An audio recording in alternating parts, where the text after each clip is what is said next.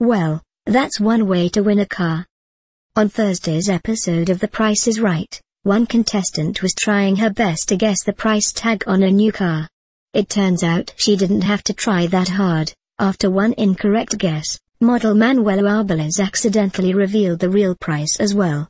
"Congratulations. Manuela just gave you a car," said host Drew Carey. The look on Arbeláez's face says it all. Unfortunately, going behind the price tags won't hide her from the internet. But, hey, at least she didn't fall on a treadmill or something. That would be really bad.